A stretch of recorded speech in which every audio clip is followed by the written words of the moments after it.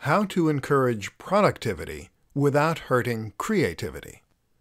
If you are in charge, then part of your job is to motivate your team to get their work done on time. In a management setting, for instance, you will likely have targets that you need to meet and deadlines that you need to work to.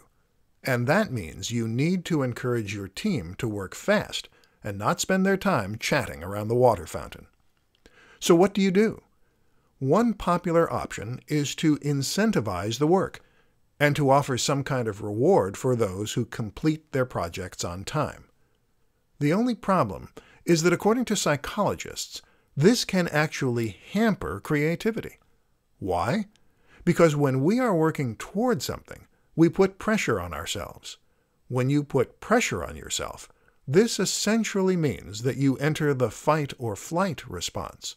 You become stressed. Yes, even if you are working toward a reward rather than working to avoid a punishment, you still trigger a stress response. In order to think creatively, we need to relax. When you relax and give yourself space to think, this causes more neurons throughout the brain to fire. In short, when you're panicking, you become very focused on a single type of thinking, whereas relaxation allows the mind to wander, which is where imagination and inventiveness comes from. So, what is the solution? One option is to think about the different kinds of work that need to be done, and to treat them differently. Data entry, for example, does not need creative thinking to be finished. In this case, providing rewards or bonuses can be a great way to get your team to work faster. But for inventive problem-solving, R&D, or even something like coding, time and space are necessary.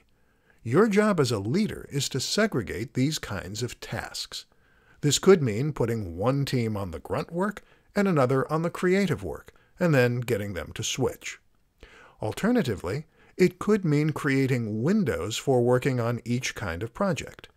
Perhaps let your team work creatively until lunch and then switch gears afterward. Although actually, eating triggers the release of relaxation neurochemicals, such as serotonin and melatonin.